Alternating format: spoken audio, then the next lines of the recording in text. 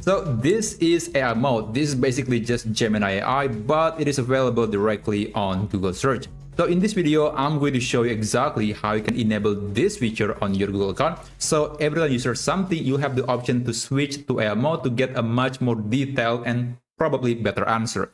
So let's go to google.com. And then you can log in with your account. And by the way, I think it is very important to know that this feature is still experimental. It is only available for people that live in the US that at least 18 years old. So right now, it is not available for everyone. But if you're from the US, then you can access this feature. Anyway, after you open google.com or open the Google app on your mobile phone, you can click this search labs icon. And basically, we have to find the experimental feature called AI mode. Let's click on it.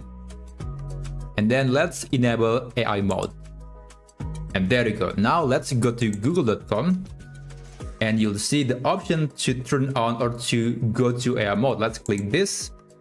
And basically, you can write anything. You can write a prompt, instruction, or anything that you want to search using Google. Now I'm going to try using maybe one of the presets right here.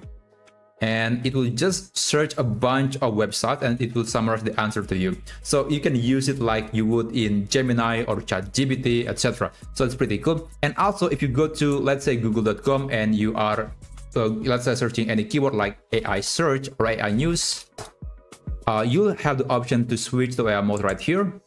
And it will recreate the answer again, but it is created by AI. So that's how you can enable AI mode on your Google account so you can enjoy much faster and much more personalized answer from Google. Thank you so much for watching, and I'll see you on my next video. Have a great day.